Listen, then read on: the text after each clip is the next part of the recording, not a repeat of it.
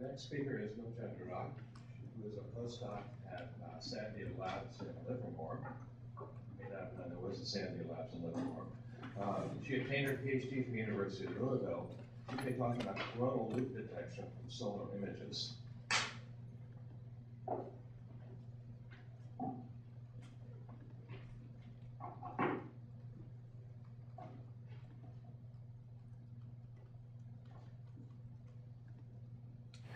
Good afternoon. Today I'm going to talk about coronal loop detection. We went to astronomy and astrophysics fields again. First, I want to describe what is coronal loop. I think it is not very visible from the back seats, but here there is one loop and there is top parts too. And coronal loops appear on the solar surface, and they are the immense arches of hot gas, and they are related to other events like coronal heating problems, solar flare triggering, and abrupt temperature changes. And astrophysicists analyze these coronal loops to understand their features and understand the relations between the other solar events.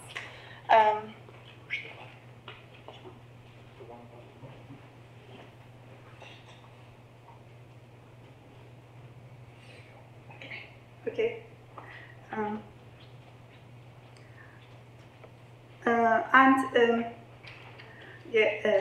in order to make scientific analysis, they are analyzing SOHO EIT images. And SOHO has been taking pictures of the sun since 1995, and it takes 6 pictures per day mostly. And it is taking the pictures in different ultraviolet wavelengths. We are doing our analysis with the 171 angstrom images. Currently, astrophysicists are looking at every image separately, and if they find interesting coronal loops, they are just marking that region on the image, and they are putting that image into their interesting data sets. And it is very time-consuming, and it is subject to human errors. In our study, we want to automatize this detection phase. Here, SOHO is taking images of the sun, and NASA is storing those images in SOHO EIT catalog, and we are getting those catalogs, and we are learning features, and learning coronal loops, then delivering just subset of solar images with coronal loops to the researchers. I want to show 2 samples with coronal loop and with coronal loop and without coronal loop. And in this study, we are interested in the coronal loop's outer surface, not inside the disk, so just outside the disk.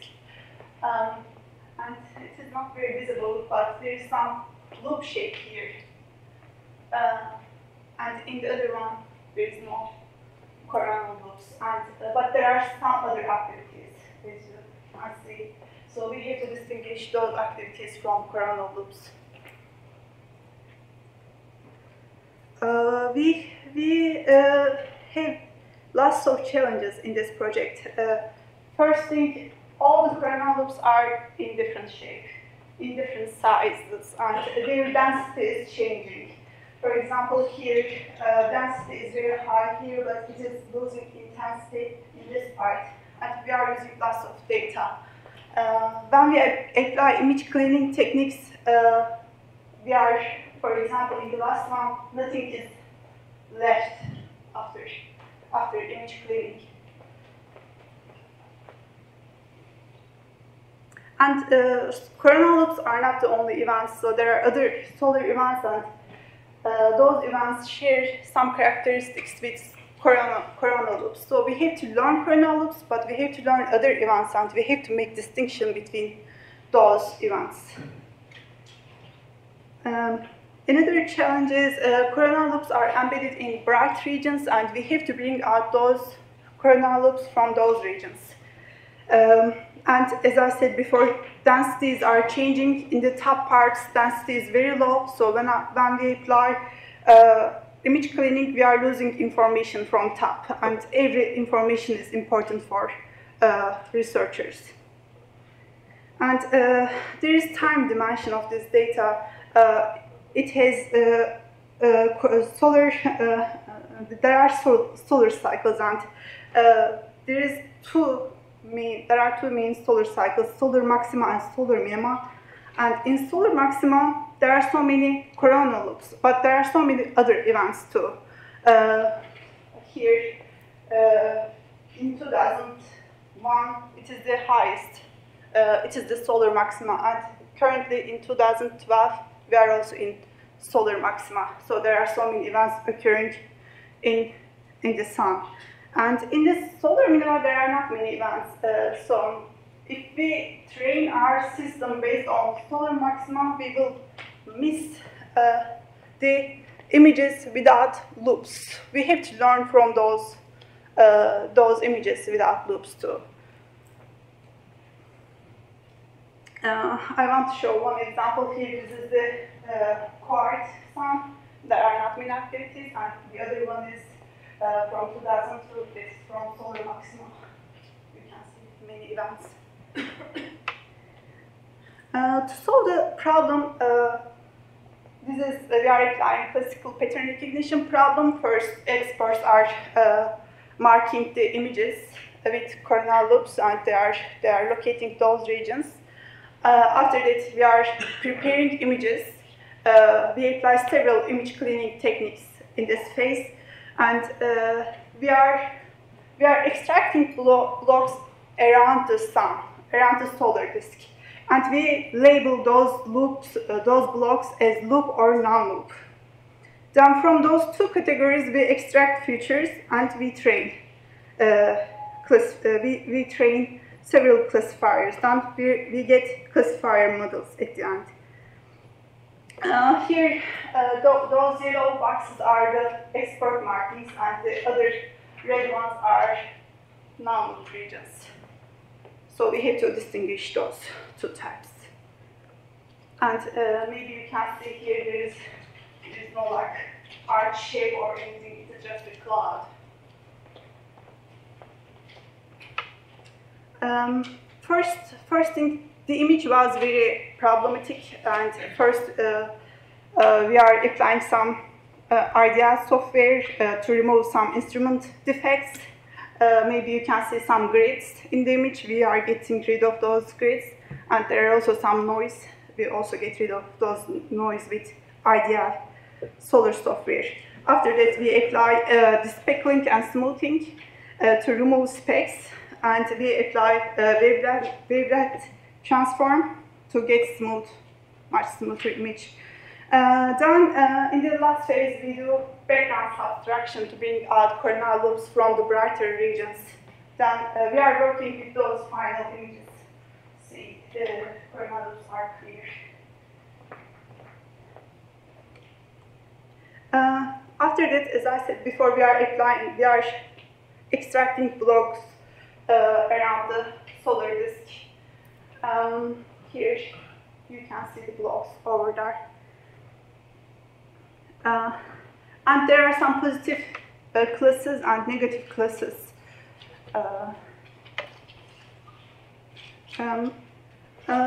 First, we have some gray level images, and those gray level images are important for us, but we also want to get contours, just the skeleton of those fluxes.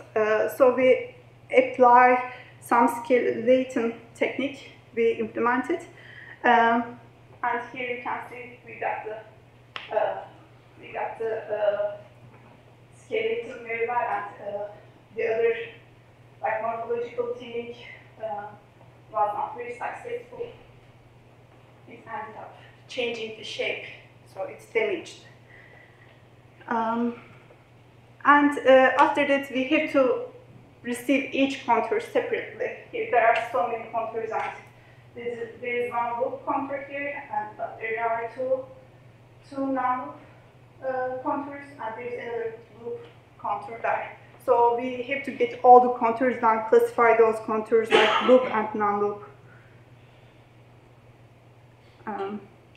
here we have lots of problems. As I said before, the top parts are missing, so this part is missing. How am I going to connect this part with this part? Human we can merge those two separate contours and we can make one group, but it is very hard for automated systems.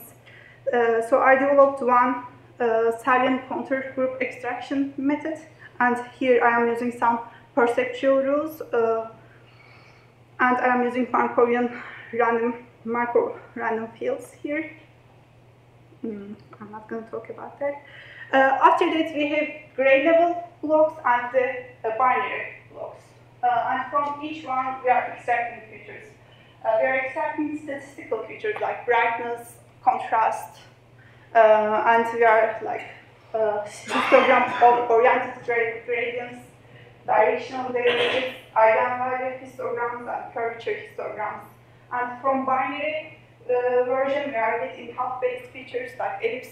We are fitting ellipse to the contours, or we are fitting line on the contours.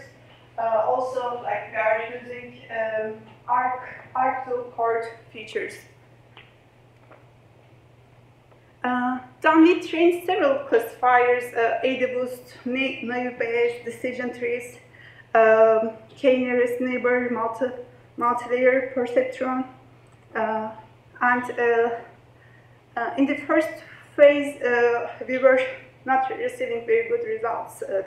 The highest result was like 67%, and since the time is important, we had to select the training data very carefully. We didn't have lots of expert markings, so we selected 30 images from each, like 1996, 1997, they are solar minima years, and 2000 and 2001 solar maxima, and 2004 and 2005 is like median, not like minima, not like maxima. And we received 400 loop blocks and almost 8,000 non-loop blocks. So there is imbalanced data problem there. It is like 1 to 20. And these are the results of tenfold cross-validation. For us, both precision and recall were important, so they should both high. And AdaBoost with a decision tree gave the highest result for us. Since we didn't have lots of positive instances, we decided to do incremental learning. So we had some images, we downloaded images, then we applied the classifier models we obtained in the previous phase. Then based on those classifier models results, we trained the data again. Here there are two types of results. One of them is like positive results with high confidence. So we trust them and we put them into training data automatically. But there are other types, they are like with low confidence. So classifiers didn't agree on those instances. In those ones, we showed them to experts. So experts gave feedback on those. Then we put them on the training data again. With that phase, we increased the number of loop blocks to twice almost. And non-loop blocks we didn't add too much, just the critical non-loop blocks to increase the diversity in the training data. And with that, we increased the training and test. We increased the training results.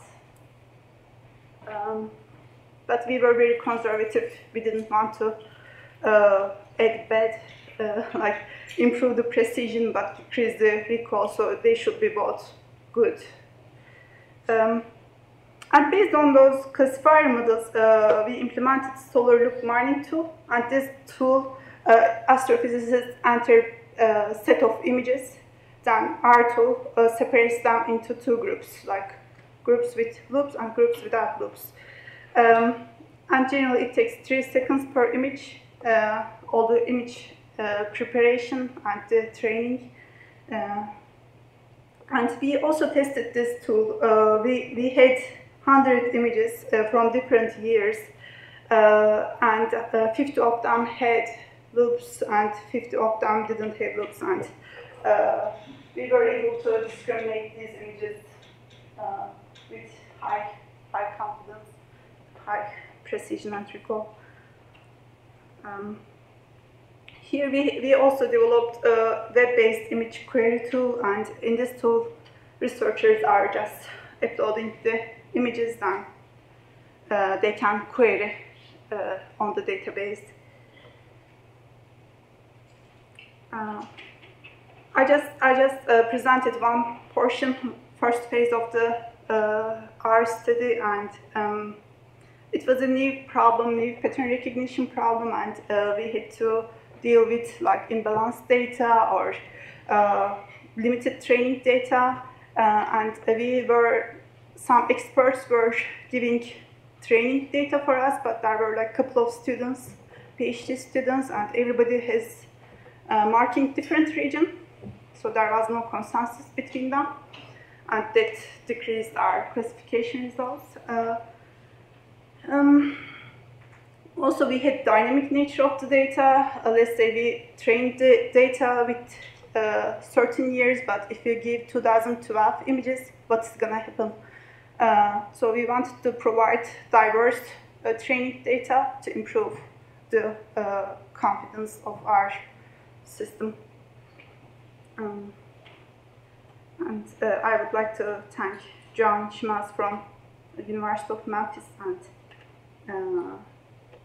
some like Marcus Eschwanen from Lockheed Martin.